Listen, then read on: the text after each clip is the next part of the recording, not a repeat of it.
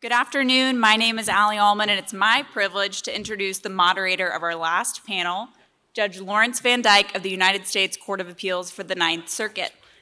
Before taking the bench, Judge VanDyke served as a Deputy Assistant Attorney General at the Department of Justice and was the Solicitor General of two different states, Nevada and Montana. After graduating magna cum laude from Harvard Law School and clerking for Judge Janice Rogers Brown on the D.C. Circuit, Judge VanDyke joined Gibson Dunn's Dallas office, where he worked for a now judge we heard from this morning, Jim Ho. I've heard by rumor he also had a brief stint at the Texas Solicitor General's office, but I'll let him defend his Texas bona fides. I had the privilege of clerking for Judge VanDyke, and actually clerked with my husband, Braden. So I can confirm two things. He's very brave, and he's a great moderator. So it's my privilege to welcome him back to Texas and host the discussion on a topic that he's become very familiar with from his time on the Ninth Circuit, and that's the enforcement and non-enforcement of our immigration laws. Can you join me in welcoming Judge VanDyke?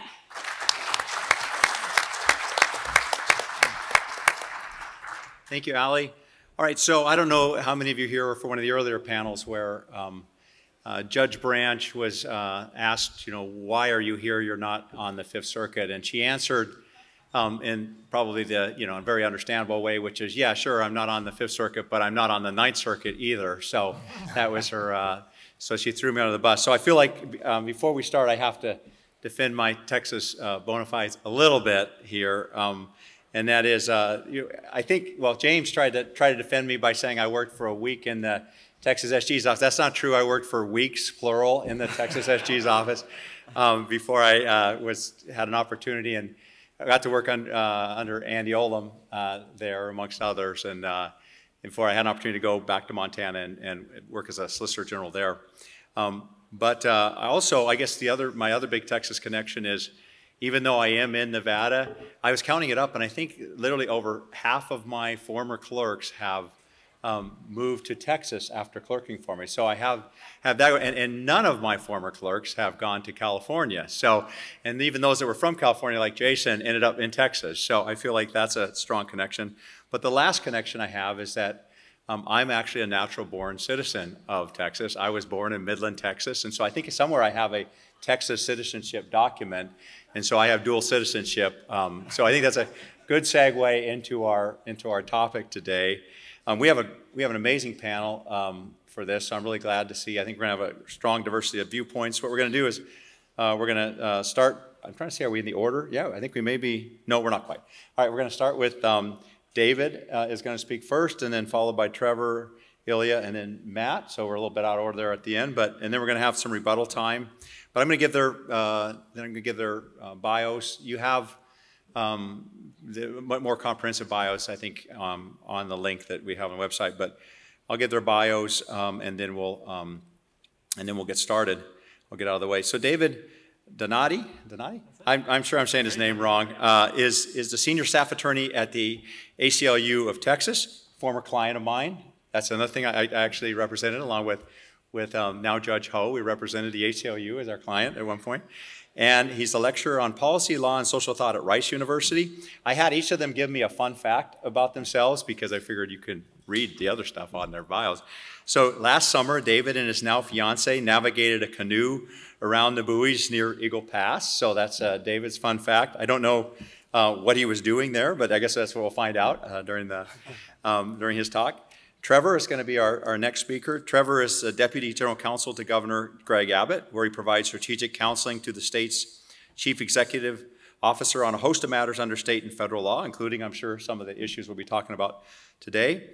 He's previously litigated complex disputes and in public and private practice. He clerked on the Fifth Circuit for my former brief boss for weeks, Andy Oldham, Judge Oldham, and then on the Sixth Circuit and the Supreme Court of the United States, and he's taught as an adjunct professor at UT Law School. And his fun fact is that before law school, Trevor played the drums for Black Bear Tribe, which I assume is the name of his band and not an actual Native American tribe, a prong rock band in New York City. And the last time he played was at his wedding. Is that because your wife doesn't allow you to play anymore? Or we don't have not sure. We'll find out. House. Yeah. So our next speaker will be Ilya Somin, and he's a professor of law at George Mason University. and he's the B. Kenneth Simon Chair in Constitutional Studies at the Cato Institute, and the author of Democracy and Political Ignorance, Why Smaller Government is Smarter, and also author of Free to Move, Foot Voting, Migration, and Political Freedom. And his fun fact is that he can juggle up to 4 objects at once, and I assume that's a literal thing you can do, not you're just talking about like metaphorically, like my wife or something like that. No, it's literal. All right. Not as good at the metaphorical juggling. So I don't know if we'll get a demonstration of that today, but it depends how heated things get up here on the panel, maybe. Our last speaker is going to be Matt Schaefer, and Matt's biography is that he is serving his 6th and final term in the Texas House of Representatives. He's an attorney in private practice in Tyler, Texas, where my best man lives in Tyler right now. He's the author, the guy that was the best man at my wedding. He's the author of the landmark constitutional carry law in Texas, was instrumental in passing the ban on sanctuary cities, and he carried the controversial HB 20 Border Protection Unit bill in 2023. He was the founding chairman of the Texas House Freedom Caucus. Him and his wife, Jocelyn, have 2 children, and they are homeschooled. He's retired from the U.S. Navy Reserve, where he served as an intelligence officer, and his fun fact is that he has been named to Texas Monthly's worst list and also its best list. I assume that was not in the same month, or was that in, yeah, so maybe we'll hear some more about that. But why don't we start out, again, we'll have opening remarks from each of the panelists, and then we'll have some rebuttal time, and then be prepared for to have some questions. I should be a great, great panel. All right, David. Good afternoon, and thank you so much, Judge VanDyke, for the introduction. Thank you to Hannah, Emily, all of the staff and organizers for making this event possible. I feel like a guest in this space, and I want to thank everyone who has helped me to feel welcome. It is no secret that I have been adverse to some of the people beside me and to several of the people in the audience as well.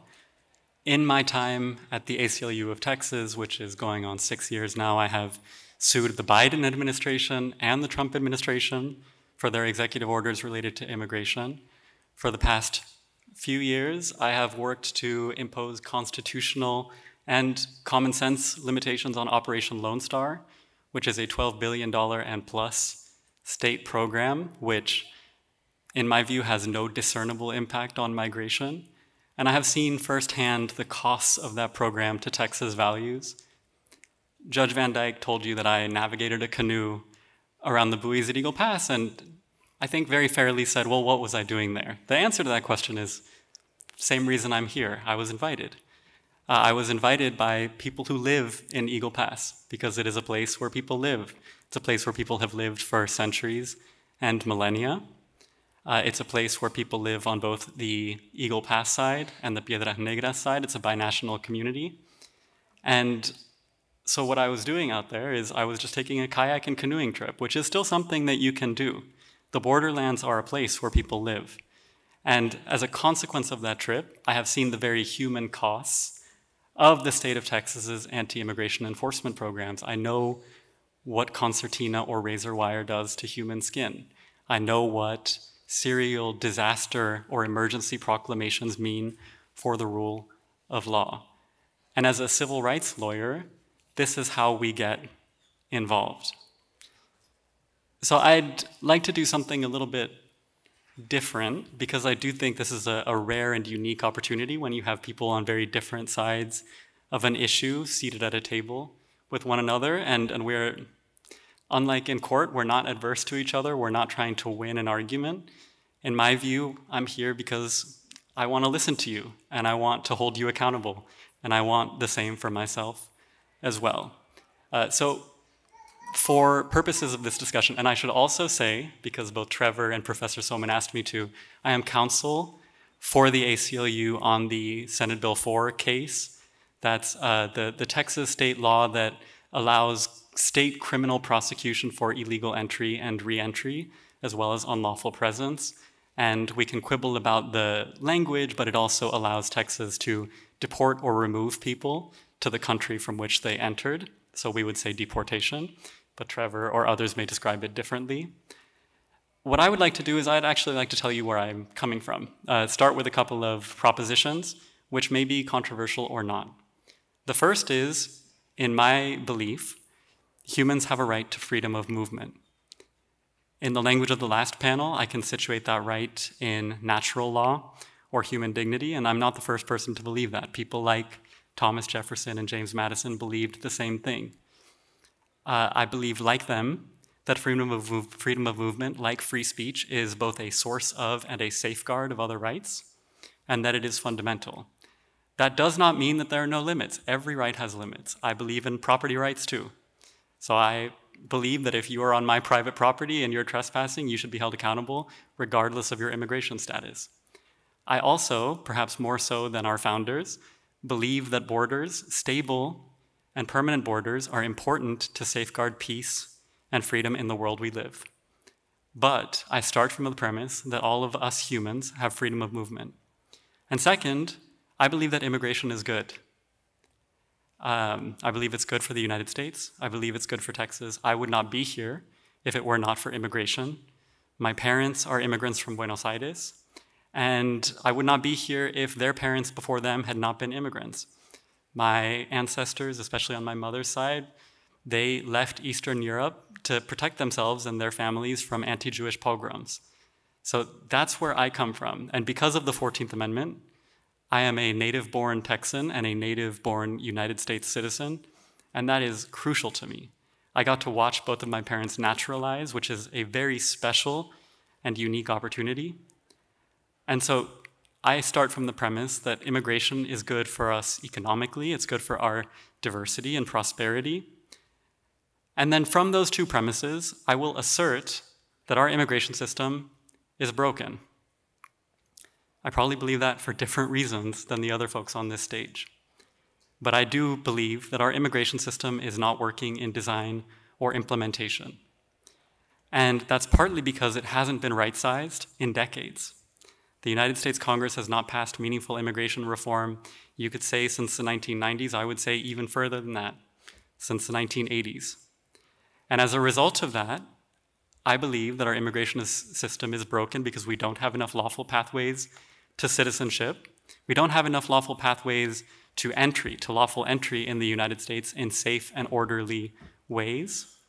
I believe our immigration system is broken because we have, in some senses, collapsed the line between civil and criminal immigration enforcement without carrying forward the due process and constitutional protections that doing so requires. And I believe that our immigration system is broken because we have not created pathways to regularization for people who are here. So Pew would say it's 11 million. If you watch our political discourse, you might think it's 25 million people are here undocumented. But we have not had a regularization of status since 1986. So we have grandparents of US citizens here who are relegated to the shadows. It is my view that that doesn't benefit them. It doesn't benefit us. There are very common sense solutions like identification and taxation that would allow for a more mutually beneficial system to emerge. And I will also assert that as much as I am critical of our immigration system, we may agree on this stage that our energies on this front should be directed at the United States Congress. And that is because we cannot go it alone. We can't go it alone as a state. We can't go it alone as a political party. There are fundamental reasons for that. Those are the fundamental reasons for which we challenged Senate Bill 4. Our nation must speak with one voice on matters of immigration and naturalization. There are questions that involve not just naturalization, but critical foreign policy questions. Just as Eagle Pass is a place, Mexico as well is a sovereign nation, and it does not do exactly what we want it to do. We have to negotiate with Mexico. And one of the reasons that I can very comfortably assert that Operation Lone Star has not had a discernible impact on migration is because I have been a student of migration patterns for the past several years. And I can tell you that as the state escalated its enforcement from 2021 through 2024, that did not impact migration flows. What meaningfully impacted migration flows was a negotiated agreement with Mexico to further police their borders. What meaningfully impacted migration is actually something that we have since sued the Biden administration about, which is their asylum restrictions promulgated by executive order in the summer of 2024.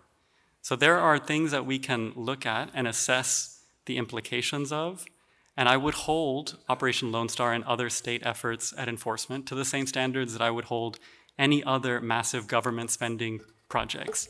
I would look at them for their costs and their benefits, both fiscal and human, and by that metric, I believe that they have failed a tremendous consequence to us. Well, thank you, David. Trevor, I assume you just agree and want to cede your time. I'll try to keep it short. So thank you for having me, Judge VanDyke, my co-panelists, for helping make this an exciting conversation. If I can pull up my slides. So that's my little guy there in the middle inspecting a non-justiciable question. And amazingly, the razor blades didn't lacerate his hand, but we also had a trip down to Eagle Pass. I want to start with something that David said, which I agree with. I'm sure there's an extent to which our energies need to be directed at Congress, but I think what we're talking about here today is what to do when the laws that Congress passed go unenforced. That's what Texas is involved in this litigation over the border and a federal government that is refusing to enforce the laws that Congress has passed. I'm not sure what new laws will do if we can't get the ones that we have currently in a sensible enforcement pattern.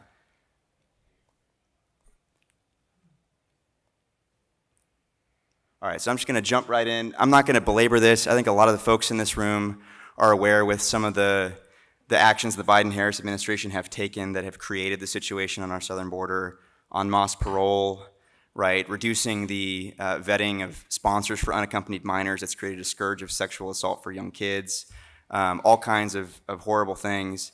But this is just the background for how we ended up with the litigation that I'm going to try to talk through today. I might not have a chance to get to SB 4, but I'm going to focus on buoys and C-wire here. So in the buoy litigation starts with Governor Abbott placing a marine buoy system in the Rio Grande, and the United States sued under the Rivers and Harbors Appropriation Act of 1899, which prohibits placing obstructions in navigable waters. So the case boils down to the question of whether the Rio Grande is commercially navigable. So this is a snapshot from marinetraffic.com, which does lifetime tracking of commercial freight shipping. This is from yesterday at 10 a.m. And you'll see that the Rio Grande's, it's got no activity. You might say, well, Trevor, that's just a snapshot. Is it like this all the time? Here's a backward-looking heat map. You see lots of activity on the St. Lawrence, right, the Ohio River, the Mississippi. There's nothing going on in the Rio Grande. Is knee-deep water outside of Eagle Pass commercially navigable? That's what this case is about. So the district court granted a preliminary injunction, basically granting the United States' request to enjoin the buoys. Fifth Circuit panel initially affirms that injunction. The en banc court eventually grants en banc rehearing, and the next day the district court says, well, you know what, we're going to go to trial in 6 weeks, actually. Texas seeks review from the Fifth Circuit, and the Fifth Circuit essentially says, what on earth are you doing? And so the trial has been slow-rolled for a while, and a big opinion just came out from the en banc court not too long ago, saying essentially three things. One, when the Rivers and Harbors Appropriation Act asks about navigable waters, they have to be navigable as a highway, right? That the water, you use it to go up and down the stream. You don't cross the river. When you cross a river, you're actually traversing it as an obstacle the same way that a bridge does or a ferry does. Second, they said there's no evidence of past navigation. The United States' own evidence said that there is no history of navigation above Roma, Texas, which is 300 river miles south of Eagle Pass. And they said the United States produced no evidence of what reasonable costs would be to make the river navigable, like blowing it up like the Panama Canal and filling it with water. Status update right now, just yesterday the Fifth Circuit denied Texas's jury demand, and the parties are currently briefing whether or not Judge Willett's opinion is actually a majority or controlling opinion because the district court judge thought it might not be.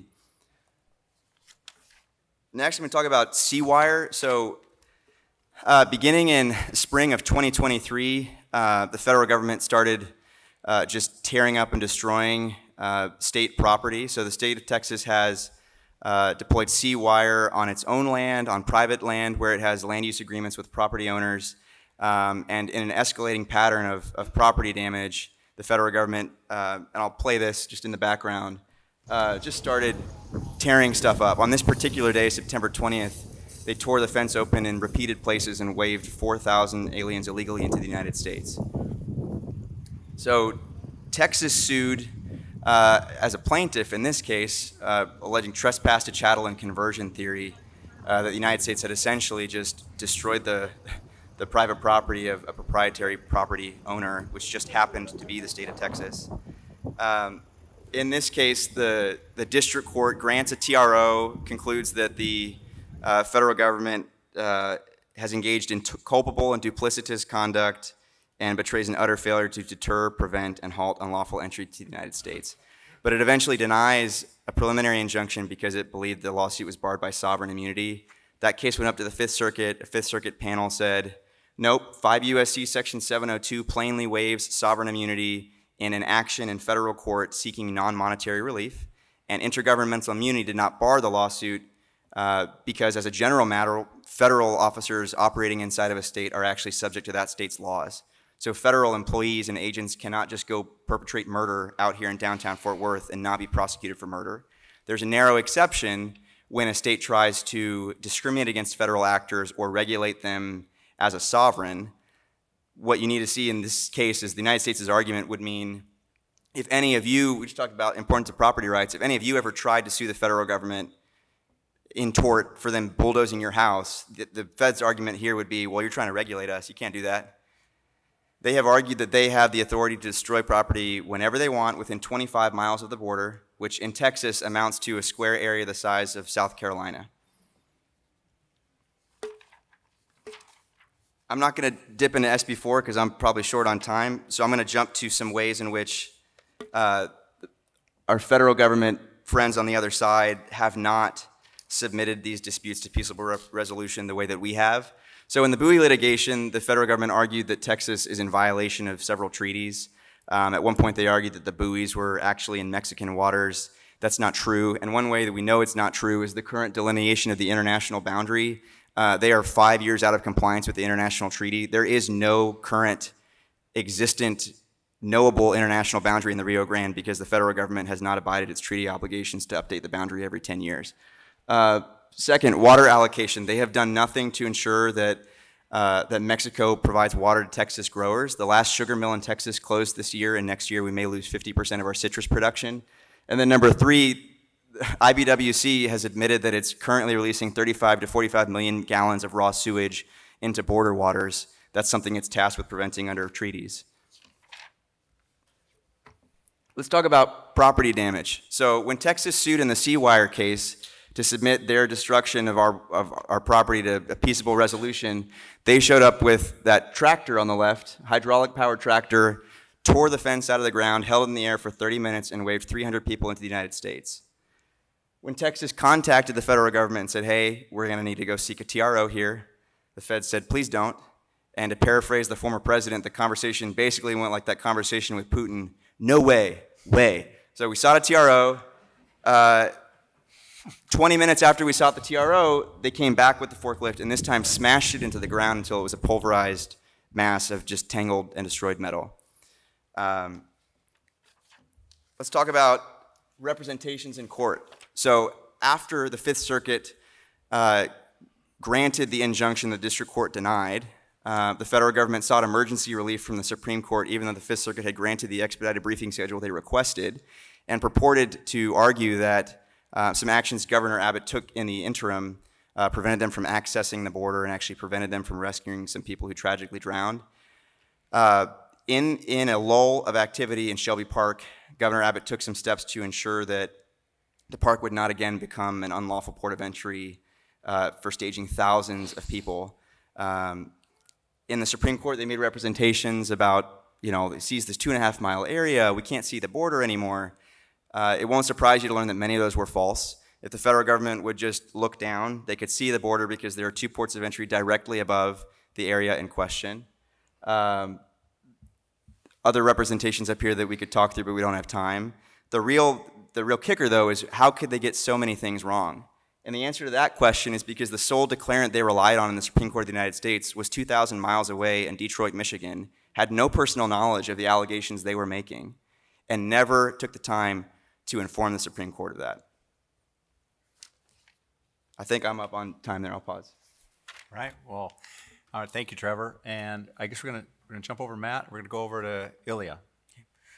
Thanks to Judge VanDyke for running this panel and the Federalist Society for organizing it, and all of you for coming. I guess I have less Texas credentials than almost any other member of the panel. However, I did clerk right here in the state of Texas for Judge Jerry Smith, who was just spoke in the previous panel. So I do have that connection, and so what I don't have in quantity of Texas connections, maybe I somewhat make up for in quality.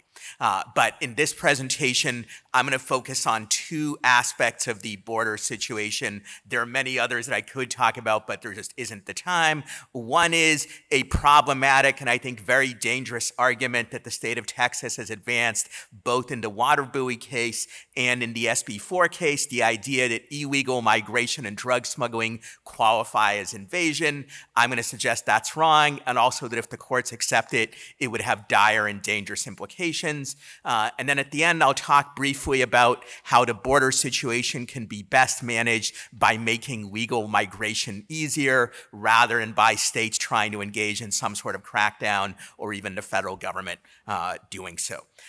So in both of these cases, Texas has advanced a range of different arguments, but a big one that they've made is that they say they can disobey even otherwise applicable federal laws because illegal migration and drug smuggling qualify as invasion. And Article 1, Section 10, Clause 3 of the Constitution states that no state shall, without the consent of Congress, engage in war unless actually invaded or in such imminent danger as will not admit of delay. So they say, if this is an invasion, then they can engage in war in response. And if they can engage in war, then certainly they can do things like put up water buoys or pass SB4 and the like.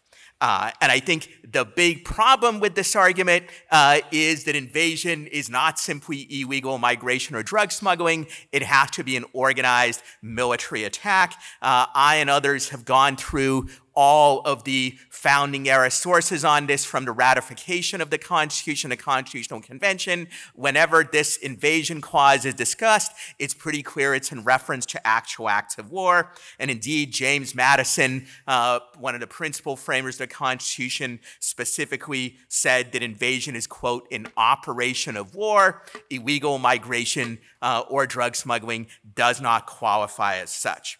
Moreover, if this argument is accepted, then it has two dire implications. One is that, as the text of the invasion clause states, states could indeed engage in war in response to drug smuggling or illegal migration. And since there has been substantial drug smuggling and illegal migration throughout the entire time that we've had the war on drugs, and also throughout the entire time that we've had significant migration restrictions, that pretty much means that states would have the power, even without federal consent, to drag us into a war anytime that they want.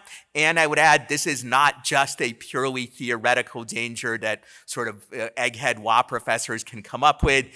This is something that could actually happen, because over the last year, a variety of Republican politicians, including various presidential candidates, advocated using military force to try to prosecute the war on drugs in Mexico. So this risk actually exists. The second dire implication is that the Constitution in the suspension clause also suggests that it says that the writ of habeas corpus can be suspended anytime there is an invasion. That is, when the writ is suspended, that means the federal government can detain people without charges and without trial. And once again, if illegal migration or drug smuggling qualifies as an invasion, then this means the federal government can do this pretty much any time that they want. And by the way, this power is not limited to immigrants or to non-citizens. It would apply to U.S. citizens as well. I don't know about you, but I don't trust either either Kamala Harris or Donald Trump with that kind of power, the power to suspend the writ of habeas corpus anytime that they might want. Now, it is sometimes argued, well, illegal migration does pose a great security threat or whatnot. I think whatever threat there is, it simply does not rise anywhere near the level of an invasion or a threat of war. For example, the threat of terrorism is sometimes raised. As my colleague at the Cato Institute, Alex Nevrasta, has shown, the total number of Americans killed by in acts of terrorism by people who crossed the southern border illegally throughout the entire last 50 years for which we have data, that number is 0. That doesn't suggest there's no risk whatsoever, but it does mean the risk is just nowhere near enough to qualify as invasion. And similarly, ordinary criminal activity, like, for instance, cross-border drug smuggling, that may be a bad thing, but it is not an invasion. And that leads us to the broader issue of, well, how do we deal with genuine problems that exist at the border?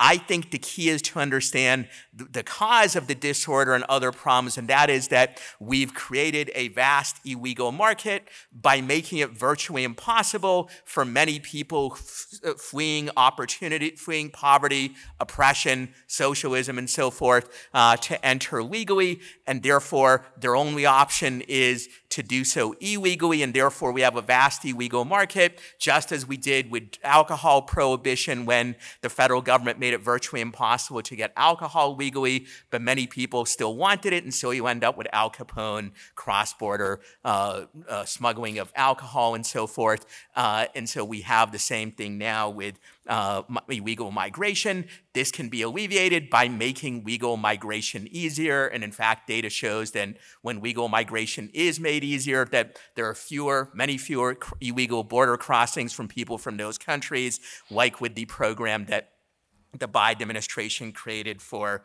citizens of Cuba, Nicaragua, Venezuela, and Haiti, people fleeing horrible communist oppression in the first 3 of those countries, when the administration created that program to make it easier for them to enter legally. That massively reduced illegal border crossings from those countries. Unfortunately, there is a cap of 30,000 per month for all 4 countries combined. So that cap was exceeded, and once there was a many years long waiting list in that program, you saw predictably illegal border crossings from people from those countries rise again. And for some of the reasons David mentioned and others, letting more legal migration occur is good not just for the migrants and for reducing problems at the border, it's also good for our economy and for our society, and also saves people fleeing horrible oppression. For example, immigrants disproportionately contribute to entrepreneurship and innovation of almost every kind. They also improve the fiscal position of the government. A recent study by the Congressional Budget Office indicates that increases in migration since 2021 will save the federal government close to $1 trillion over the next 10 years. So obviously there are other issues at stake in these cases, which I don't have time to do justice to right now. But I think even if you do ultimately conclude that, say, Texas can put up the water buoys because it's not really a navigable body of water there and the Rivers and Harbors Act doesn't apply, that may be fine. But I hope courts will resist the temptation to accept the terrible and dangerous invasion argument, which so far none of them have. And I hope ultimately we can recognize that the way to address our border problems is not through having a bigger crackdown on of a kind that has repeatedly failed in the past and has made the situation crueler and worse, but rather by making legal migration easier. Thank you. All right. Thank you, Ilya. And Matt, why don't we go ahead and have you finish up the first round here? Where to start? I will politely disagree with my colleagues on a couple of points here. Mexico is not sovereign. The cartels are sovereign. You mentioned Mexico policing its own border. They have no capacity to police their own border. They have no capacity to do anything except what the cartels allow them to do. Who decides who crosses the Texas border? It's not the ACLU. It's not Greg Abbott. It's not the United States government. It's the Mexican cartels. They decide. They decide. If you want to say the invasion clause is just about illegal immigration and drug smuggling, I would agree with you. But what do you call over 100,000 Americans dead by homicide through poisoning by fentanyl? What do you call it when you talk to a woman who lives at the border, who does yard work, wearing a pistol with 3 German shepherds by her side because MS-13 gang members come across their ranch? If that's not an invasion. What do you call it with people who live along the river, are afraid because people come across and they rattle their windows at night? Where's the peace and security? When Americans are dying, when Texans are dying, that qualifies as a time for security, okay? We believe that our country was founded upon the idea of inalienable rights that come to us from God, a right to self-defense, okay? Well, we believe that the executive at the federal government has a right to go defend the United States. We believe, do you think that the founding fathers, the colonists, would have formed the federal government knowing that a state would lose its authority to protect its own border when its citizens were being poisoned to death? Article 1, Section 10 means something, imminent danger. And let's talk about war. Because war is not always about kinetic activity, launching bombs, killing people. Sometimes it's just about deterrence, about holding a position so that your people can be safe. That's a big part of war. War is these huge periods of waiting and nothing happening, followed by periods of violence. The cartels are committing extreme acts of violence. I spent time on the Iranian border in Afghanistan and as an intelligence officer, and what I saw there reminds me of the extreme violence that's happening just across the river from our communities in Texas. It's extreme violence.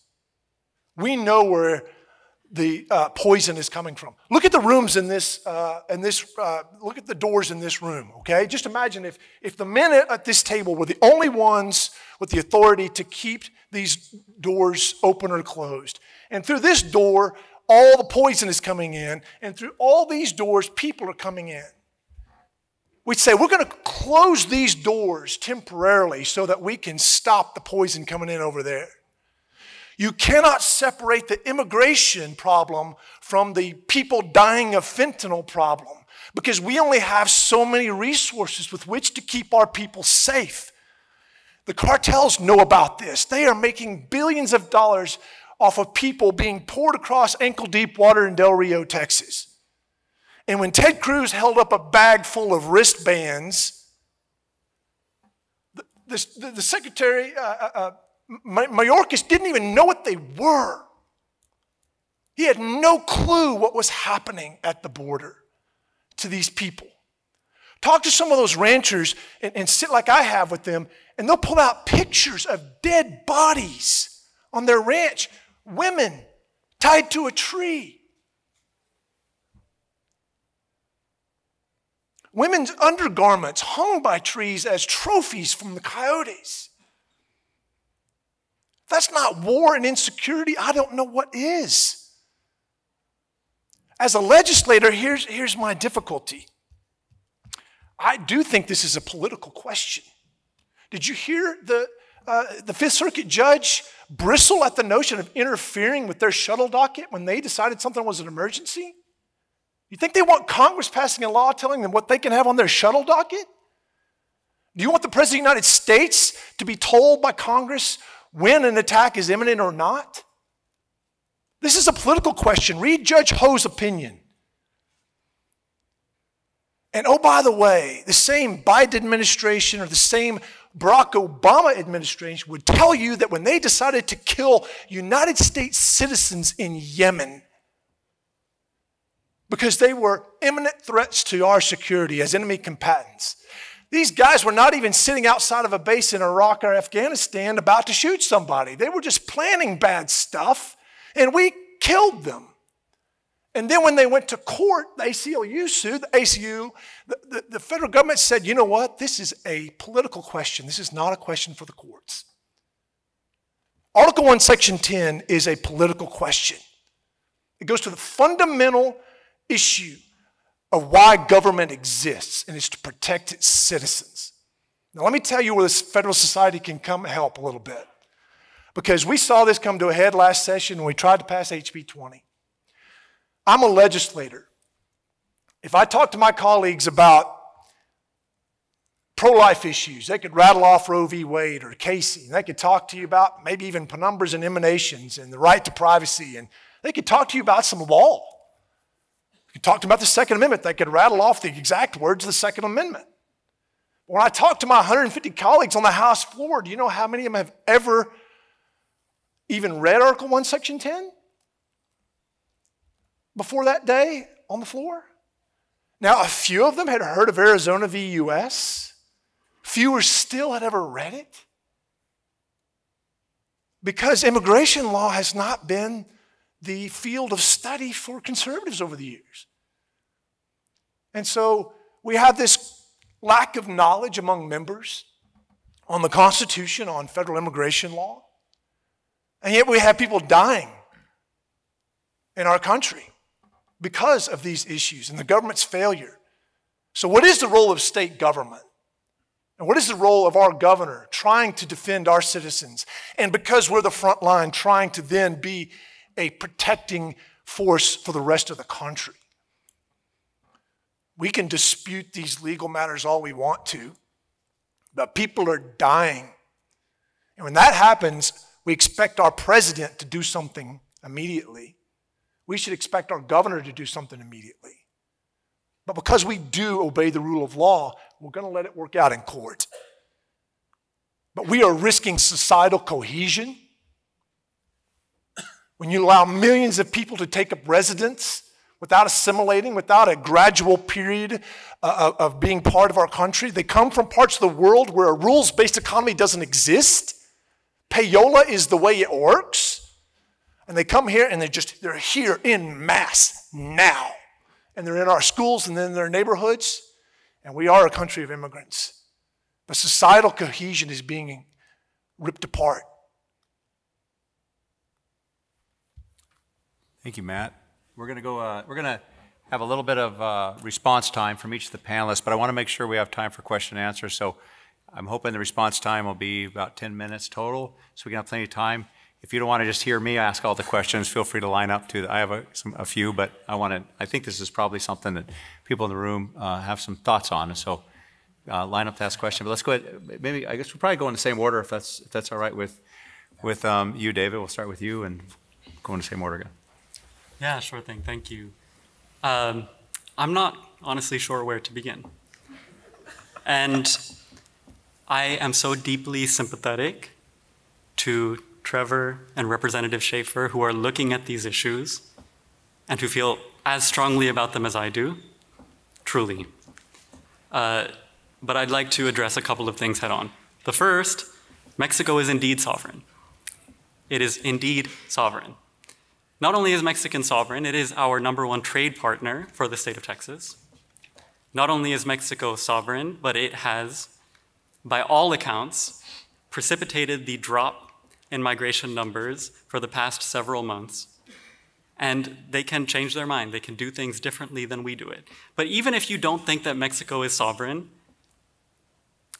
and I will say I am very glad, although I respect Representative Schaefer, that you are not in charge here. Because I do not want to go to war with Mexico. That is the last thing I want to do. Go to war with our #1 trade partner. That I believe that something on the order of 30+% of Americans are of Mexican heritage. The idea of going to war with our next door neighbor is calamitous to our stability and our security. And that's a fundamental point that I want to articulate for everything that we think about. Because there are costs and consequences to every policy. There are financial costs and there are human costs. And so we can say, yes, this is a dire situation and we need to act aggressively. But what I would hope and expect from our legislators, our policymakers, our friends at state agencies and the governor's office is that they take very seriously these costs and these consequences. Because in addition to the absolute harm that I think Representative Schaefer rightly identifies, I'll take his number as a given, that 100,000 people died from fentanyl overdoses. What I will disagree with, absolutely and unequivocally, is that that issue is inseparable from immigration. Of course it is separable from immigration. People who have looked at this will tell you that the vast, overwhelming majority of drugs come through ports of entry. I have seen so many migrants at the southern border, and all they're carrying is a Ziploc bag with identification documents. They are not carrying fentanyl. We have asked the state of Texas for its own analyses of Operation Lone Star. The Department of Public Safety will tell you that they arrested 44,000 people since 2021 under Operation Lone Star. We crunched those numbers. It's hard to figure out where they're coming from. The court system will tell you it's closer to 13,000. But either way you cut it, even if you look at the higher numbers from the Department of Public Safety, the overwhelming majority of people who have been arrested under Operation Lone Star are arrested for no crime other than misdemeanor trespass. They are not arrested for violent crimes, they are not arrested for human smuggling, and they are not arrested for drugs. And the problem becomes even more severe when you realize that when we talk about immigration, we are not just talking about migrants at the border, we are talking about border communities where 10% of Texans live. Trevor mentioned Shelby Park, and I think you could be forgiven for assuming that Shelby Park is an operationalized staging area for the Department of Public Safety, and right now it is. But until 2 years ago, it was also a vibrant public park. It was a place where communities lived, worked, prayed, and continue to attempt to do so under the watchful eye of the state and drones. And for me at the ACLU, we are looking at these issues both from the perspective of migrants, because to be clear, migrants have the right to apply for asylum and refuge under United States law, and I'm quoting, whether or not they enter between ports of entry, regardless of their status. And that is United States law. If you don't like it, take it up with Congress, but you do not, as a state, take matters upon yourself and deprive people of their rights under United States and international law. The other thing that I will say is that whether or not you believe that Mexico is sovereign, the United States is sovereign. The United States should have the prerogative of determining if and when we are at war, and states should, as Texas has done, communicate their disagreement. They should fight like hell to make it so that Congress is responsive to their demands.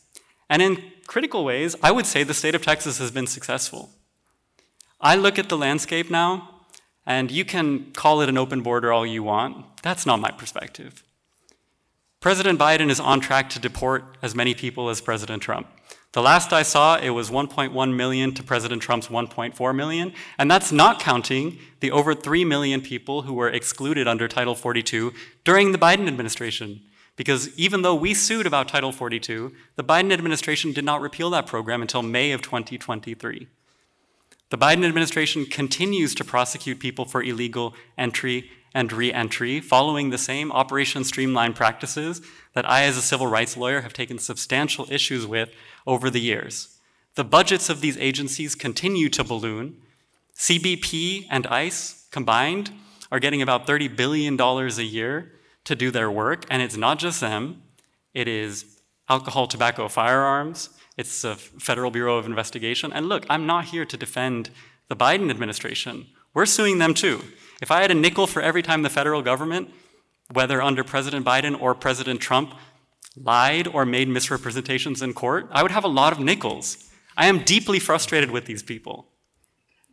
And in just a closing note, because I know that this is a long spiel, sometimes our interests overlap.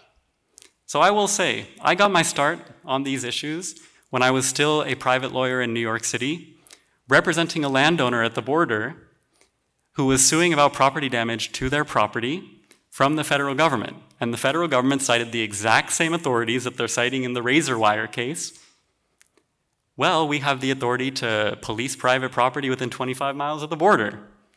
And it doesn't matter how much we destroy it, how much damage we do. And that is an authority that we sued under the Trump administration, but Texas is suing under the Biden administration. It is a troubling authority. I'd welcome an amicus brief.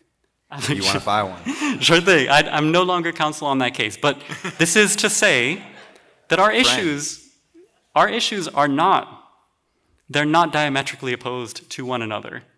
And for several people in this room, if an appeal to the fundamental humanity of migrants doesn't resonate with you, then perhaps an appeal to liberty and due process and the rule of law may. All right, thank you, David. Trevor? All right, I'll try to be quick. Can I get my slides back up when you have a moment, sir? I want to start by acknowledging that I do agree with David that I care that people live there and that lawful immigration is good. My wife is a naturalized citizen. I was born in the Rio Grande Valley. I am Mexican American, and my cousins still live in the area, and they are, I think they would be very much thankful for Operation Lone Star. A lot of work in Border Patrol, so definitely different perspectives down there than the ones I think you relayed up here. I want to start by responding to our libertarian friends gathered here. Just look at maybe the three cases that we talked through earlier: buoys, C-Wire, SB4. Buoys. I thought we thought a profligate commerce clause was a bad thing, but here we're talking about federal statutory authority based on trafficking in human beings and drugs. C-Wire, I thought property rights were important, but apparently the federal government can just go destroy it anytime it wants. SB4, I thought we were against centralized federal power, and we were for states experimenting and not being whipsawed by changing federal enforcement priorities. So personally, I think we should have had a Cato amicus brief in every single one of these Texas cases. I'm surprised we didn't get one. Let's talk about OLS data. Obviously, it's expensive, but Governor Abbott has reduced immigration into Texas by 70%. Doesn't mean that it's reduced it everywhere else, but I think it's shown that those tactics are successful and they've pushed illegal immigration elsewhere. And I was grateful to hear David share that he cares so much about U.S. statutory law when he was talking about the asylum statute. And I'm curious what you think about the provisions that require the federal government to obtain operational control, which means zero crossings, and the provisions that make it a crime to enter the federal government is just ignoring. Do we care about those too? I want to respond briefly to Professor Somin on the self-defense clause. I'm not going to belabor this. This is the text. You can review it later. Honestly, it's not really close. It kind of speaks for itself, right? States have express authority to engage in war without the consent of Congress when actually invaded, right? And you'll notice when you have more time to review this that it parallels these other two provisions that speak about threats from without and threats from within. Why that's important is under Supreme Court precedent, the nature of the power that is lodged in state government and federal government is the same. And it's for that reason that it's non-justiciable, short of a good faith assessment of whether that war power has been invoked in good faith. Let's go back to historical practice real briefly. I think the conversation my colleagues had earlier about Mexican sovereignty is actually germane here. So in the 1870s, the governor of Texas was dealing with problems not unlike the ones that we're dealing with today, and commissioned 2 companies of Texas Rangers, gave them orders to pursue criminals crossing from Mexico back across the border. Federal government found out about it, contacted him and said, hey, what are you doing? You might be violating some federal criminal laws. He writes them a letter, says, hey, I've been asking you under Article 4, Section 4 to provide help for a long time and you've refused. Mexico is a sovereign nation, but every nation under the law of nations has a concomitant responsibility, because it's territorially sovereign, to prevent excursions from its territory into a neighboring state. And a nation state that does that forfeits its status as a friendly nation. What do we call, as David put it, a trade partner that allows its own nationals to come into your country and kill your people? That's a weird trade partner. It might be a malicious one, it might be a weak one. I want to go back to something that Professor Somin said earlier about 0 terrorist deaths caused by illegal immigration. We might have a definitional problem there. Bill Barr wrote a great op-ed in the Wall Street Journal talking about how the cartels withstood the Mexican military with tanks. He may not have read anything about Tren de Agua, which the governor just designated a terrorist organization last week.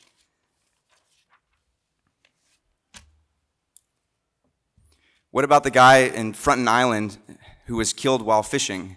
That's someone who lives there.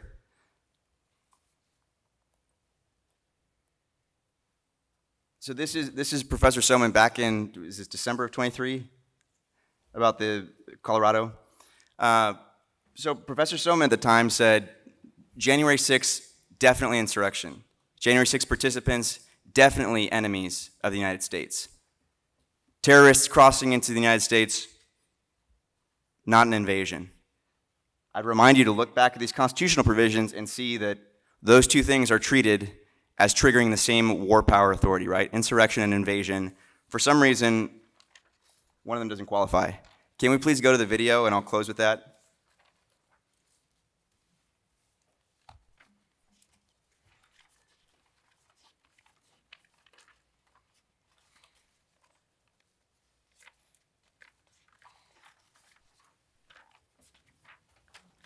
So the context here, this is a thermal imaging picture captured by the Texas Department of Public Safety. This is Fronten Island. It's an island down closer to the mouth of the Rio Grande. And what you're going to see are some Mexican cartel members lighting. It's lit, throwing, and then detonating explosives within Texas's sovereign territory. Is that an invasion? I don't know, maybe it's in the eye of the beholder, but I'm thankful that some of my co-panelists who don't think that's an invasion are not the commander-in-chief of this state. All right, thank you, Trevor. Ilya. So I know time is short, so I'll just try to cover 3 issues. One is fentanyl, the war on drugs generally, and then finally invasions and political questions.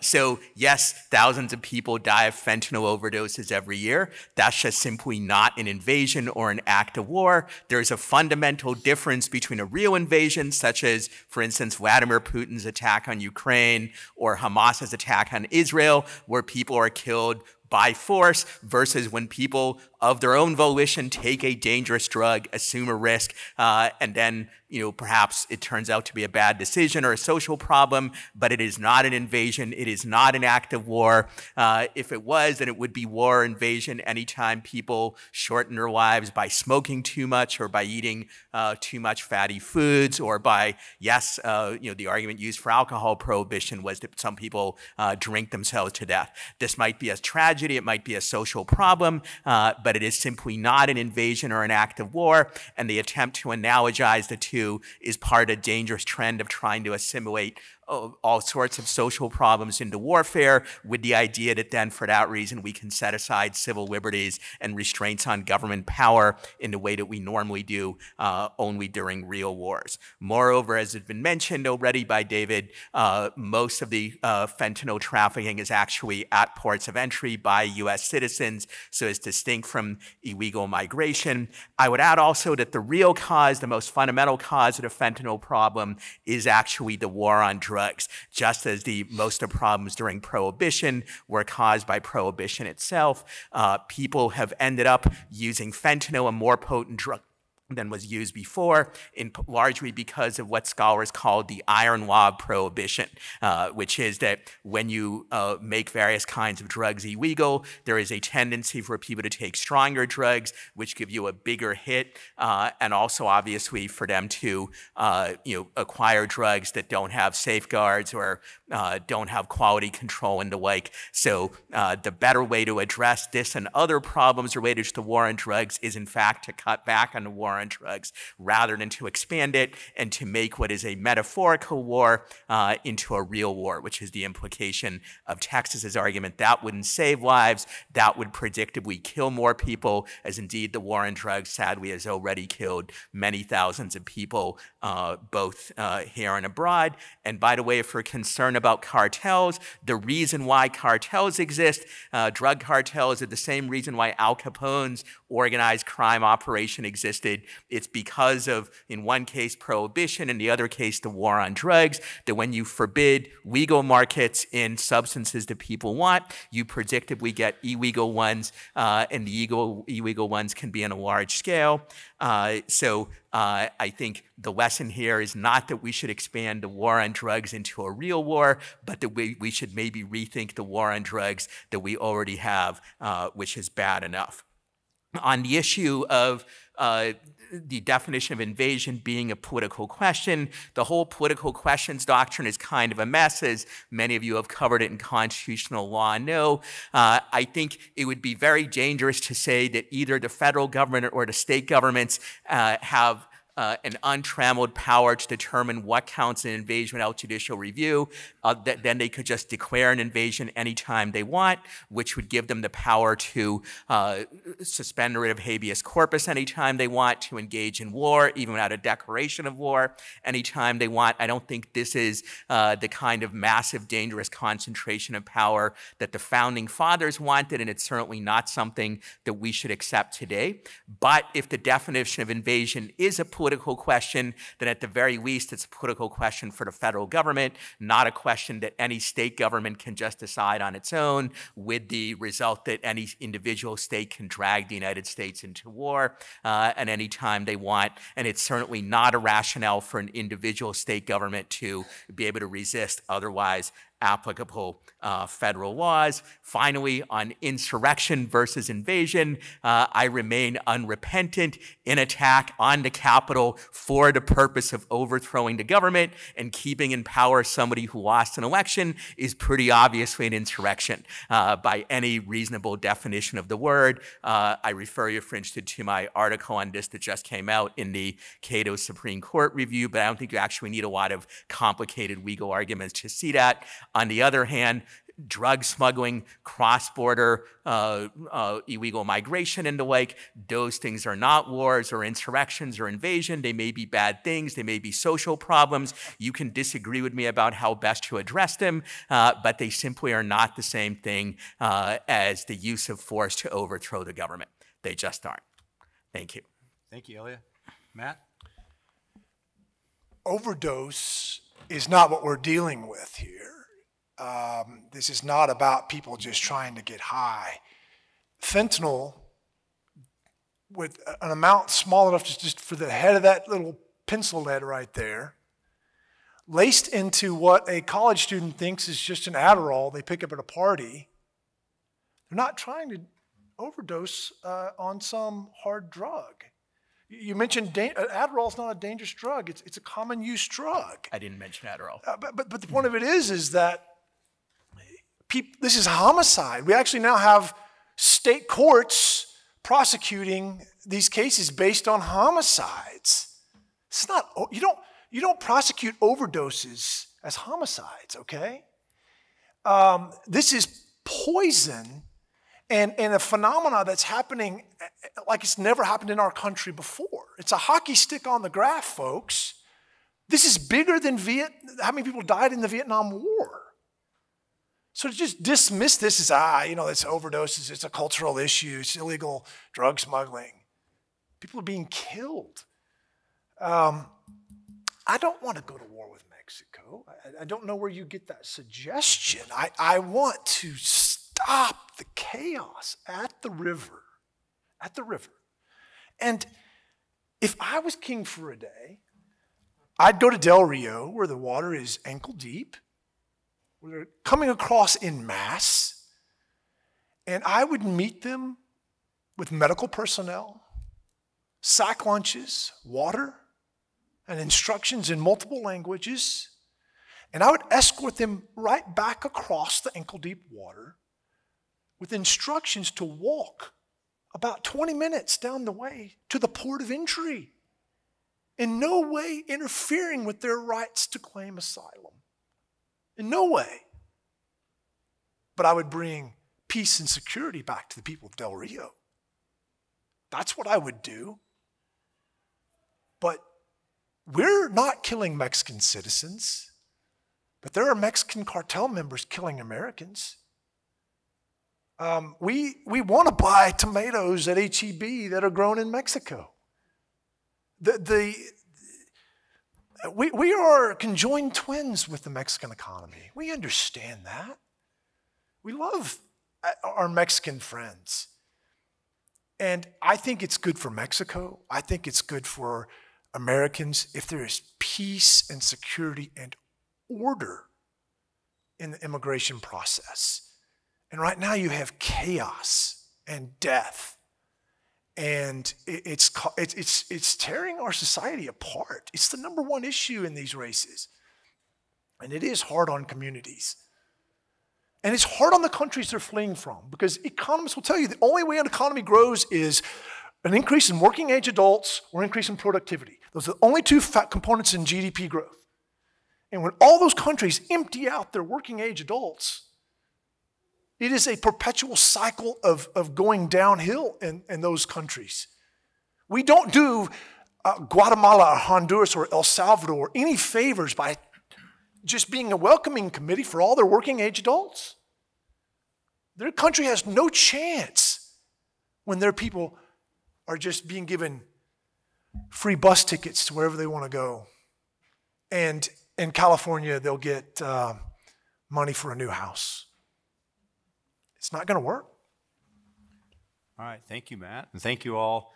I have done a terrible job of moderating this panel, and notwithstanding that, what everybody said is very interesting, and nobody's lined up to the mics, which is probably good because we're about out of time, but I will ask one question. I think there's so much agreement about one thing across the aisle by everybody, all the branches, is that our immigration system is terribly broken. And I think that's one thing we can all agree about. I am curious to hear from each of you, and I didn't give any warning that I'd ask a question like this, so hopefully this doesn't catch you. But if you could wave a magic wand and make one discrete change, either that came from Congress or from the executive branch or from the judiciary, because I haven't been shy about saying I think the judiciary has contributed to this broken system. What is that one discrete thing that you would change to try to fix something? I guess we'll just go down the line. Yeah, I appreciate that. And it's a tough question because it is very systemic, right? There's so many things that we have touched on, all of which need to be addressed. If I could wave a magic wand and do one thing, I would increase lawful pathways to visas in the United States. Would that be through Congress? Through Congress? Absolutely. And I think if there is one takeaway, it is, from my perspective, it is that these issues need to be debated in Congress, that we need to hold Congress accountable to make legislation for us, because the system of perennial executive orders or states going it their own way or feeling like they have to defend themselves is not working. And the reason that I identified visas at the border is, I think, twofold. Representative Schaefer is right that people should not be crossing between ports of entry. We want an orderly immigration system where people are going to the bridges. The problem is that that's not attainable for most people, and that as a result of that not being attainable, they are obligated in many circumstances to wait in very dangerous Mexican communities. We can agree, northern Mexico is a very dangerous place for people to wait. I also agree, ideally, people would stay in their home countries, and I think ideally for them too. Very few people want to leave the place that they're from. I think everyone here loves the place that they're from. And I also don't think that immigration needs to be permanent. But right now we are in a situation where 8 million people have been displaced from Venezuela, where Port-au-Prince in Haiti is under gang control. And so much of these issues are temporary, but they are being driven by very real needs. And our response, in my opinion, according to my values, simply cannot be, well, tough cookies, that's too bad. It has to be something that accounts for both our safety, the orderliness of our process, but also the very real needs that people in our hemisphere and beyond are facing. Because truly, I believe that that is necessary for our prosperity, who we are as a nation, but also for our security. All right, thank you. Trevor?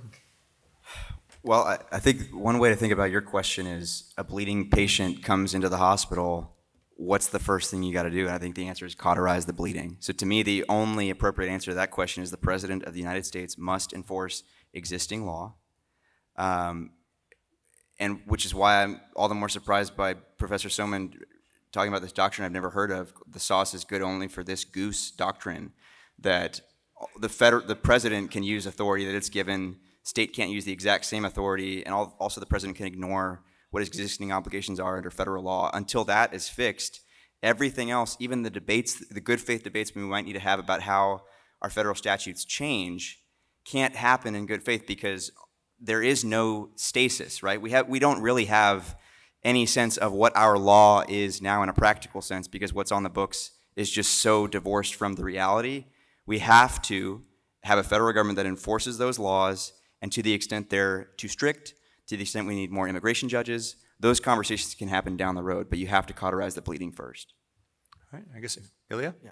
So if I can make one reform, it would be this, that instead of the current system where we have a presumption of exclusion of migrants, where people are only allowed to come in if the government gives them special permission, and in most cases that permission is denied, I would replace it with the opposite system. There's a presumption of freedom of movement, that people can live and work where they want, unless there's some compelling reason to exclude them, like we have evidence they're planning to commit an act of terrorism or espionage or something of that sort. That would address the problems at the border. We would no longer have a vast illegal market and disorder and the like. It would also vastly benefit our economy for the reasons I mentioned earlier.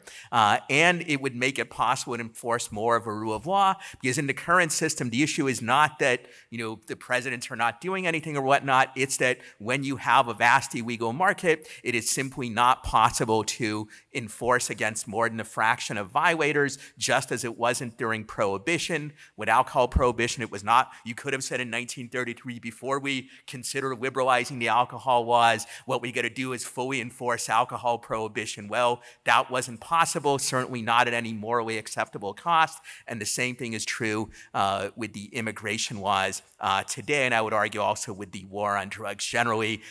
This is not really an immigration reform, but I think I would have a similar approach to the war on drugs, that our problems in that area are caused by drug prohibition, just as the problems with alcohol in the days of Al Capone were caused by alcohol prohibition. So much more could be said, but I know we're pressing against our time. So Matt, before we get to you, so I think it's been great because first we had Congress, then we had the executive branch, and I think what you just heard from Ilya is that the judges could solve all this just by the penumbras of the due process clause. Yeah, I didn't say to the judges, nor did I say, and I certainly didn't say it would be the due process clause. I know, So I'm then teasing. you have to answer about Matt, the deep you get state to go then. last. I know. You have no branches left, Matt, so what are you going to go with? Yeah, the fourth branch. Yours is the fourth branch. That's true. Well, certainly you would enforce existing law. But notice the focus of the answers. It was on people who are not Americans. That's the answer to their question. The first thing you do is help people who are not Americans, make it easier on them. The first thing I do is focus on the well-being of Texans, of Americans. I put their security and their well-being first. And when we do that, when Americans are at peace and secure and prospering, we are able to help the world more than any other country on the face of the earth. So when that person with the American flag on their shoulder or someone representing the American government shows up in that country, they know we're here to help and we know we have the capacity to help. But opening our borders and focusing on the rights of people who just want to disobey our law to get here however they can is the wrong approach. All right, well, thank you all. We went a little bit over, but I think it's been a really, really interesting, engaging. So please join me in giving thanks to the panelists.